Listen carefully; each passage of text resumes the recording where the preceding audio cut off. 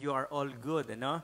So, tonight, the message is entitled The Waters of Massah and Meribah, ano? So, last week, we spoke about the Lord have provided food for the people of Israel. If you would remember, the Lord have provided manna, no, for the people of Israel. During the entire time of the people of Israel in the wilderness journey, the Lord have provided for the people of Israel. They provided food. The Lord provided water in the middle of the desert, in the middle of the wilderness. And also the Lord provided victory for the people of Israel. They won over those people, the Amalekites, who want to invade over them. So, tonight we will be speaking about the provision of the Lord, on how the Lord have protected the people of Israel during their wilderness journey. So, last week, we saw how the Lord provided for food. Remember that? The Lord provided manna for the people of Israel. For the entire 40 years of their journey in the wilderness, the Lord provided manna every single morning. When they wake up in the morning, there you go, manna is waiting right there outside of their door. And talagang never stop. Every morning, actually, every morning except Saturday, because a Saturday is Sabbath, so there is no pouring of manna. But on Friday, double portion of manna that is being given to the people of Israel. So for 40 years of their wilderness journey, there you go, manna is being provided. And there was instance also that the Lord have provided meat for them. The Lord put out quail for the people of Israel to the point that the people got sick, talagang because they overeat. So tonight, we will be looking how the Lord provided water for the people of Israel in the wilderness. So, Massah, in Massah, particularly in Massah and Meribah. Yung Massah and Meribah, actually, it's just one name. It's just one place. It just so happened that it has two names. Yung Massah means testing. Meribah means quarreling. This is the place where the Lord have tested the people of Israel. Massah and then Meribah. And when they were tested, instead of them trusting in the Lord, just like what we sing earlier, teach us to trust in you. Instead of them trusting in the Lord, what they did is they quarrel. They quarrel, they murmur, they complain to Moses. So, let's pick up in the book of Exodus chapter 17.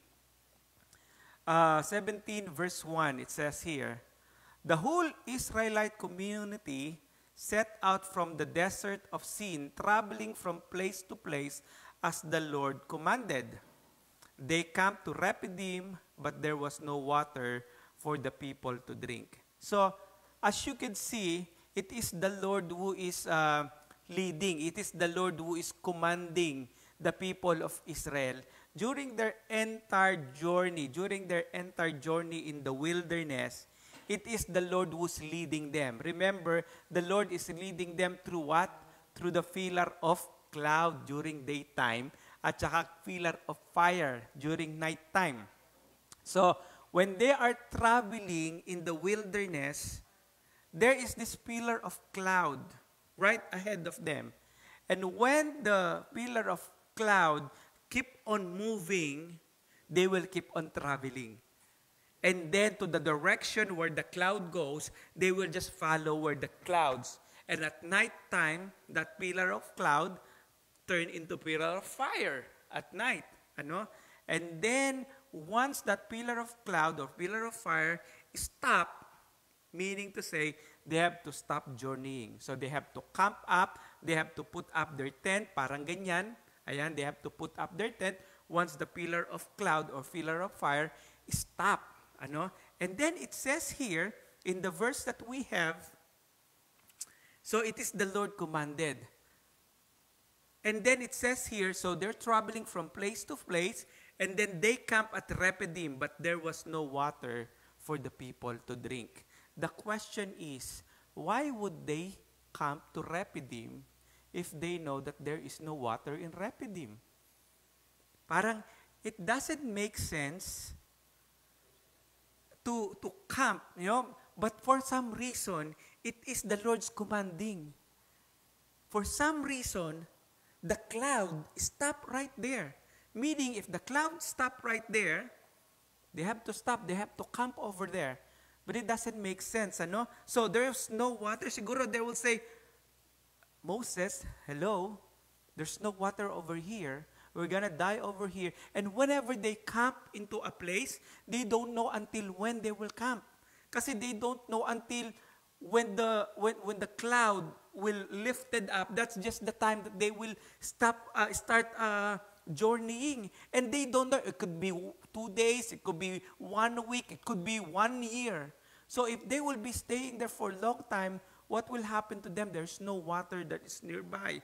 Siguro they will say, Moses, hello, why would we have to camp over here? There's no water. It doesn't make sense. Siguro we should keep on moving forward and go to a place that there's water for us to drink. But, as it says here, it is the Lord who's commanding over here. Remember, they are being commanded by the pillar of fire.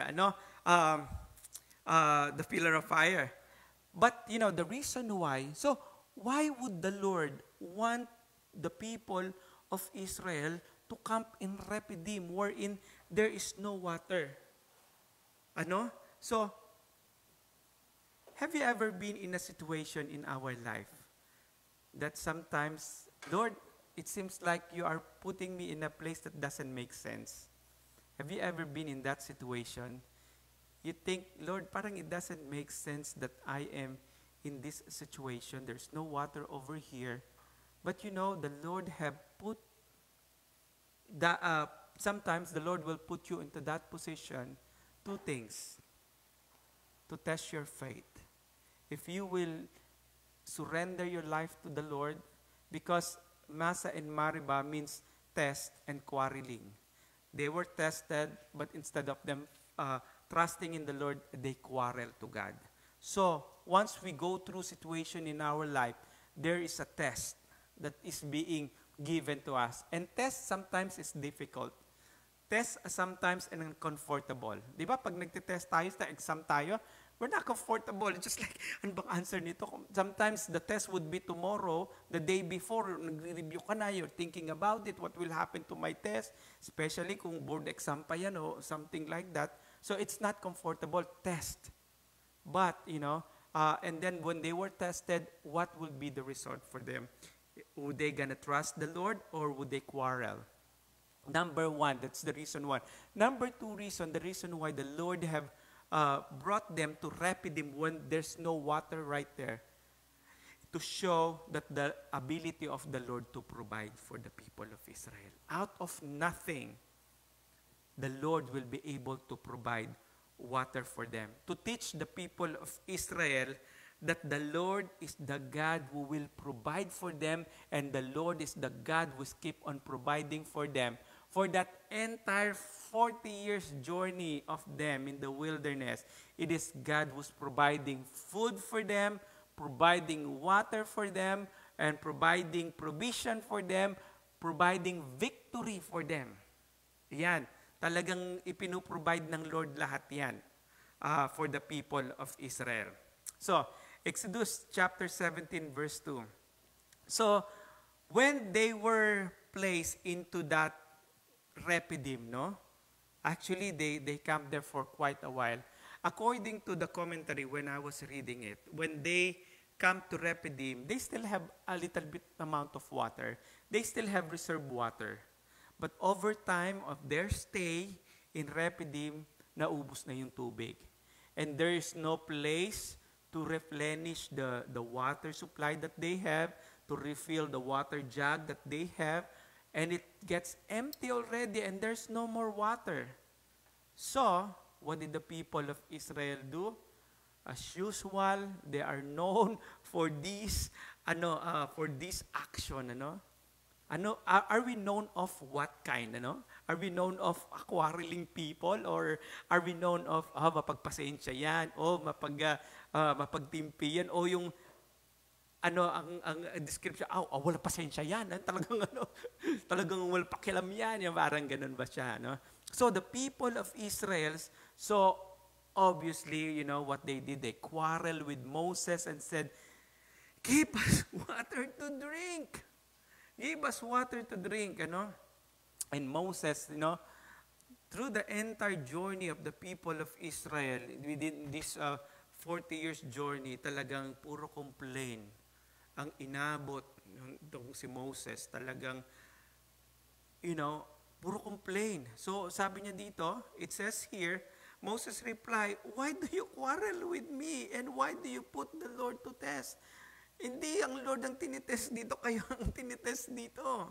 And then, it says in verse 3, "But the people were thirsty for water there, and they grumbled against Moses. They said, 'Why did you bring us out of Egypt to make us and our children and livestock die of thirst?'" The question over here is not the ability of the Lord to provide water for the people of Israel. God can provide water even in the middle of the desert, even in the middle of nowhere. The question is, how would the people respond to the given situation? Kasi alam natin yung Lord is a provider God. We have studied that. The name of God is Jehovah Jireh. He is a provider God. His name is provider. He's not just a provider. His name is provider. So, there's no question of the ability of the Lord to provide. The question is, how would you respond to a given situation when you are put into that situation and when you are being tested with your faith? Are you gonna be like these people of Israel, murmuring, complaining, grumbling, no? Or are we the kind of people, "Lord, have your way, Lord. Lord, I know that you are a provider, God. I know even the situation doesn't make sense right now. I don't see the clear picture. I don't see your provision right now, but I know that you are a provider, God. That's all I know. I might not seeing it right now, but I know you are, so let it be. You will have it." But obviously, the people of Israel is different. They're not like that. They are quarreling people. They are grumbling people. They are complaining people. Puro na lang complain. And so it says here in verse 4, "When Moses cried out to the Lord, 'What am I to do to these people? They are almost ready to stone me.'" Grabe, papatayin ako ng mga tao na to. Di ba? If you are Moses, how would you react, when your life is dedicated to serve the Lord, your life is dedicated to obey to the commandment of the Lord, even though how hard it is, but in return, parang people wanted to stone you, And it says here, the Lord answered to Moses, "Go out in front of the people, take with you some of the elders of Israel, and take in your hand the staff in which you struck the Nile, and go." Ito, sabi niya ganon. So you go out in front of the people. So, ibig sabihin, when all the people are right there, they're camped, right? Remember yung picture natin kanina? So, they're camped right there. So, you have to go wherein everybody could see. Everybody will be able to see. So, you go up a little bit on the mountain next to the rock. Sabi niya dito. And then, sabi niya dito, "I will stand there before you by the rock at Horeb." So, you have to go there by the Horeb, and then I will stand there next to you. And what I want you to do is, you strike the rock. Hampasin mo yung rock. Beat the rock. Smack the rock. Talagang whip the rock. Struck the rock, sabi na. And the water will come out of it for the people to drink. So Moses did as in the sight of the elders of Israel, and he called that place Massah, and Meribah. Testing and yung complaining of the people. Ano? Because the Israelite quarreled, because they tested the Lord saying, is the Lord among us or not? You know, have you, parang, why would they still question the Lord? Is the Lord among us or not? Wherein, right before their very eyes, they could see the pillar of fire right there. It is an extraordinary phenomenon. It's extraordinary things. And Moses is declaring already that is the presence of the Lord. You know, the pillar of fire signifies the power of God. The pillar of cloud signifies the protection of the Lord. The Lord is protected them against the heat of the sun. Talagang meron silang shade. So, the pillar of fire speaks of the protection of the Lord, and the pillar of fire speaks about the power and the ability of God. And by them seeing that, by them seeing how the Red Sea parted, how they won the battle in Amalekites, because during this time they already won. Remember, Moses has to lift his hands like that. Every time his hands is lifted up, they're winning against the Amalekite. Every time he gets tired, the Amalekites are winning. And they see that one, that the Lord have provided victory for them. The Lord is with them. And remember the water in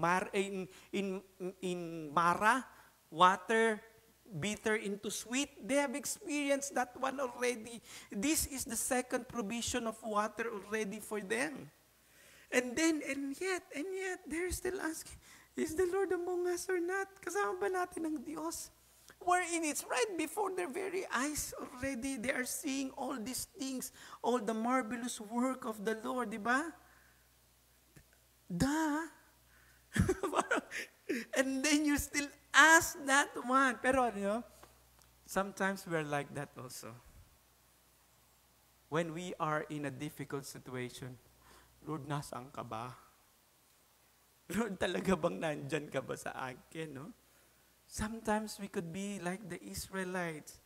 Where is God? We ask God in the midst of our trial. Pero sabi niya dito, so Moses, is what you have to do. Go to that rock in Horeb. I want you to strike the rock. I want you to beat that rock. Strike that rock, and I'm telling you, the water will come out from it. Abundant water will flow from that rock. Walang tubig na lumalabas sa bato. Only this one. Strike that rock and the water will come out. And when Moses did that, abundant flow of water flows through that rock, the rock in Horeb, ano? And maraming tubig. Tonight I'm gonna show you symbolism. What does it mean to strike the rock? And what does it mean the water to come out from that rock? All right? And who is that rock and what the water signifies? Ano? So, this is the picture of the rock in Horeb. Ano? According to them, to the ano sabi ni brother archaeologist, brother Dino, there is really water. There is a trace of water that flow from here. Merong mga minerals, mga something sila nakita. And then they saw like flow of water that really flew water over here. So, this is in somewhere in Saudi Arabia, no? Kasi, listen to this. They came from Egypt. Here comes the Red Sea. After Red Sea, it is already the Median Desert. Median Desert is Saudi Arabia. So after ka mag-cross ng Red Sea, it is the Median already area, which is the Saudi Arabia. So this part, that is where Mount Sinai is. So that is somewhere in Saudi Arabia. So they found this rock, and it was believed that this is the rock in Horeb that Moses have strike, and the water will come out from it. And And we all know that water does not come out from rock. Walang tubig na lalabas din. Kahit piga-pigain mo yan, walang lalabas na rock. So it is a miracle work of God. It is the miraculous work of God that there is nothing impossible to God. Amen. And if the Lord says so, it will happen. And not just that. It is not just the Lord is a miracle working God, but the Lord is giving us a blueprint. The Lord is giving us something that He will do for us in Jesus. Parang it's giving us a picture of the salvation work that He's going to do through Jesus Christ. So, with all of these things, the Lord is pointing us to Jesus. Jesus whom the Lord will strike. The Lord will punish in order for the living water to come out. Without Jesus Christ being stricken, without Jesus Christ being beaten up, there will be no flowing of water that will come out. So, alam nyo, one of the feast that the people of Israel has is yung tinatawag nating Feast of the Tabernacle or the Feast of Booths. Pista ng kubol. Yeah. So, the Feast of the Tabernacle. Wherein, the Feast of the Tabernacle is they have to do it every year. Alright? For 7 years, people of Israel, they would camp out. They will go out of their house and they will make a camp like this. So they will experience, it will show, it will tell them the significance of the Feast of the Tabernacle is to commemorate how the Lord have provided water in Massah and Meribah for the people of the Lord to survive. Kasi that was a miraculous work, and because of that, let us celebrate that because it's the work of God. It is the provision of the Lord. It is a miraculous work of the Lord. So, they commemorate that year after the year. For 7 years, they go to that thing. Ano? And on the last day, pag halimbawang last day na the 7th day, there will be a ceremony that they will do wherein they will eat together and there is like a celebration that they have to do. So, and one of the ceremony that they have is that the high priest, no, will get water, a pitcher of water, and the pitcher of water that he will use is a golden pitcher that is just intended for the temple. Get water over there and then go to the temple and then pour out that water into that altar, signifying that the water, yun yung sinisignify the water that the Lord have provided in Massah and Meribah. And then, during the time of Jesus Christ, no, during the ministration of Jesus Christ, they were doing this Feast of Tabernacle. This Feast of the Tabernacle is happening at that moment. And on that 7th day of that Feast of the Tabernacle, there is a ceremony. Just like they get the picture and then pour out in the golden pitcher, water, pour in the altar. And Jesus Christ said this, very interestingly, in John chapter 7, verse 37, verse 39. On the last day and greatest day of that festival speaks about yung Feast of the Tabernacle. On that last day, Jesus stood, so there is like a ceremony that's happening. Jesus stood and said in a loud voice, "Let anyone who is thirsty come to me and drink. Whoever believes in me, as the scripture has said, rivers of living water will flow from within them." By this, he meant the Spirit whom those who believe in him were later to receive. Up to that time, the Spirit had not given yet, since Jesus had not yet been glorified. So he's saying over here, Jesus Christ, at that very end, at the very end of that Feast of the Tabernacle, wherein they are commemorating that the provision of the Lord, wherein Moses have stricken that rock, by Jesus Christ declaring this statement over here, He's saying that rock that was beaten up, it is me. And whoever, it is me, because I will die, I will be crucified on the cross. And I'm stricken, and because of that, flow of living water, and whoever believes in me, sabi niya dito, let anyone who is thirsty come to me, because He is the God who is the supplier of that living water. He is the rock. Kaya Jesus Christ is named and called as the rock. Ano? So at that very moment, sabi niya, whoever believes in me, as the scripture have said, rivers of living water will flow from from them.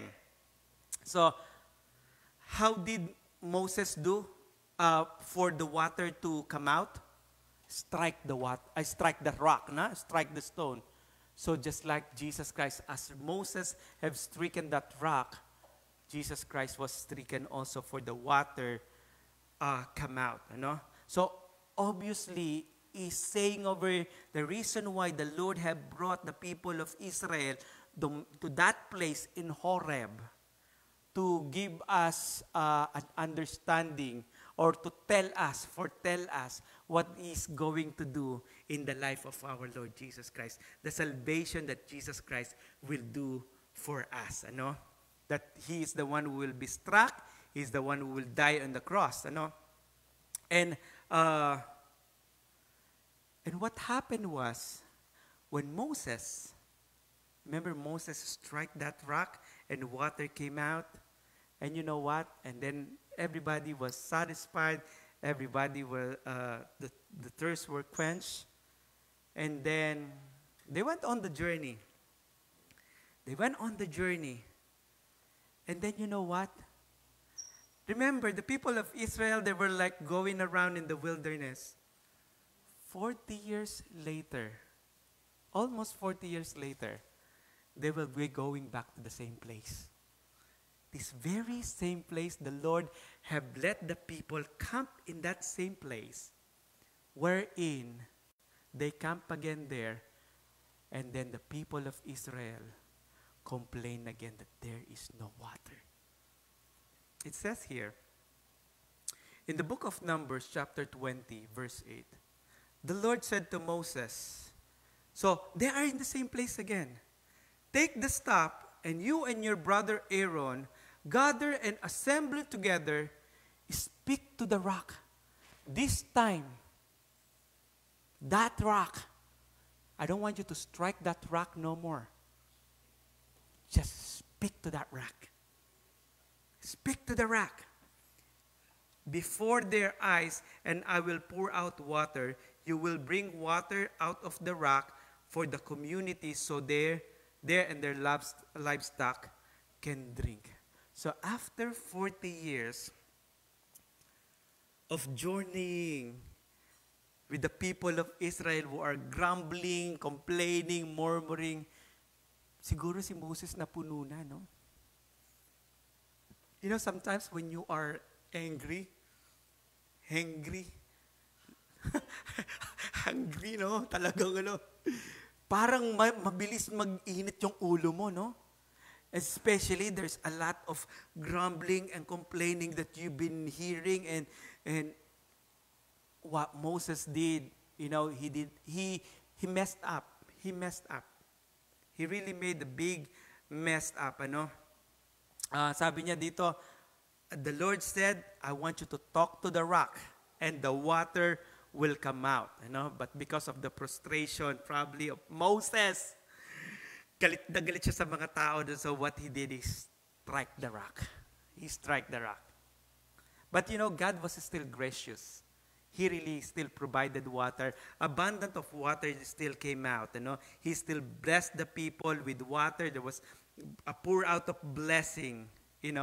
But Moses, he messed up the most beautiful picture about Jesus Christ. Jesus needs to be stricken one time. That He died once and for all. But He messed up that one. That He, Jesus Christ, does not need to be stricken again in order for us to receive the grace, in order for us to receive this marvelous mercy of God. Only one time. And after that, all you have to do is just to speak. Make a proclamation only. Make a declaration only because Jesus have died already once and for all. Ang sabi dito, 1 Peter chapter 3 verse 18, Christ died for sin once and for all. Jesus Christ does not need to be crucified over and over again. He does not need to be stricken over and over again one time. But Moses have messed up that wonderful picture of salvation about Jesus Christ. And because of that, Moses, he was not able to get into the promised land. Kaya hindi siya nakapunta sa promised land. What Jesus Christ have done 2,000 years ago on the cross is enough already. That Jesus Christ does not need to die on the cross. When Jesus Christ said, hang on the cross, he said, it is finished. That means it is finished already. You don't need to strike. He does not need to die on the cross. But again, Moses have messed up that wonderful picture. And because of that, Moses, he did not make it through the promised land. And during that time, Moses understood that he made a mistake. Moses understood that he was very wrong. That he messed up this great picture that the Lord is telling us. So what Moses did, he begged to God, Lord, please, Lord, I know I made mistake, but please, let me enter the promised land. Please, Lord, please. Nagmamakaawa siya. It says here in Deuteronomy chapter 3, at that time, I pled with the Lord. Sabi na, Lord, I'm pleading. Lord, please. 40 years ako nag-journey dito and I led the people of Israel. Please let me in.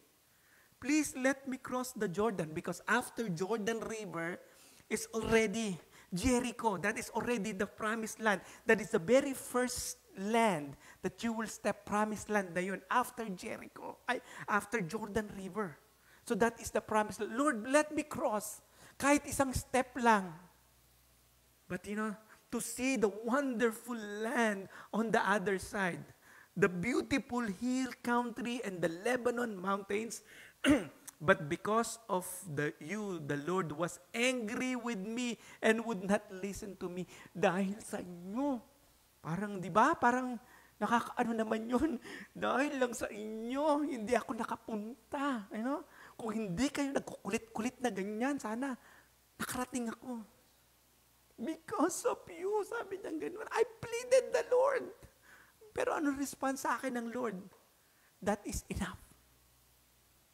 The Lord said, do not speak to me and speak to me.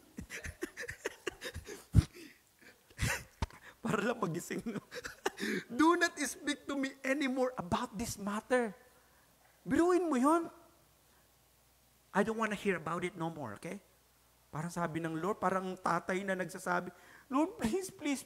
Will you stop? And I don't want you to talk about it no more. Period. If I say no, no. And because of that, heartbroken si Moses. And sabi niya sa people of Israel, it's because of you. Kung hindi kayo, you provoke me. You provoke me in anger. And because of that, he was not able to enter the promised land. But you know what? The picture that we want to give over here, the reason why the Lord have brought the people of Israel in that place, in Massah and Meribah, it seems like it doesn't make sense. But the Lord wants to give us a beautiful picture of what He's going to do. in the future. Not just that, it brings us a message also that the Lord is the God who will provide even in the midst of nonsense. And also, another thing is that sometimes the Lord bring us to a place wherein it seems it doesn't make sense. It seems the provision of the Lord seems impossible, but that is a test of our faith. The Lord is just testing our faith. Are we giving our full trust to God, or are we end up being like the people of Israel, complaining, grumbling, and murmuring? Praise God. Let's close our eyes. Let's pray. Once again, O Lord, we want to thank you for this evening of study and meditating your word. Thank you, O God, for the sweet spirit that you have given us tonight. Thank you, O God, for your wonderful presence.